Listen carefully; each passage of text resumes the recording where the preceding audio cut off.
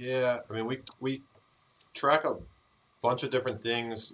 The most would be like efficient shots as efficient shots created in a Mm-hmm. match, and we track that for ourselves and our opponents throughout the year.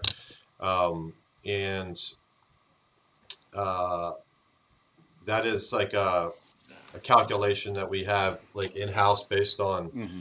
the world's shot efficiency with Mm-hmm. someone that, a friend of mine who's collected all of that.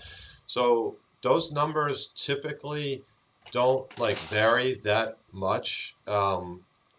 Don't vary that much in terms of the efficiency of what type of goals are scored, like where they are and what type of like traffic is between you and the goal and what zone you would Mm-hmm. score from.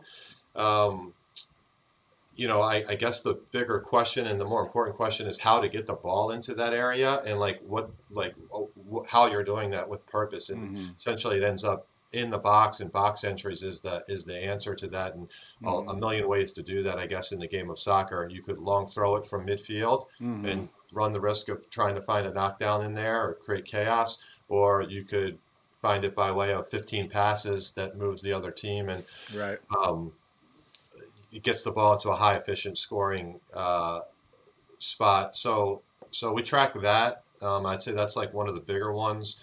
And then, we talked about this last time. That also helps us in defending, I think, as much as anything. So like kind of all these things that to be like intrinsically soccer, we would have numbers for them as far as like where to force a player or like what kind of numbers to get in a certain area between the shooter and the ball or like Yeah. Yeah.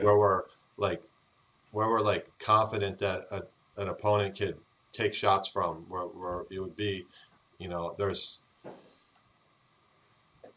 we could give up like 100 of shots in a season, but if they're from an area that score at like less than 1%, 1%. if defended properly, it's going to be goalkeeper error or Yeah. a deflection that gets it there.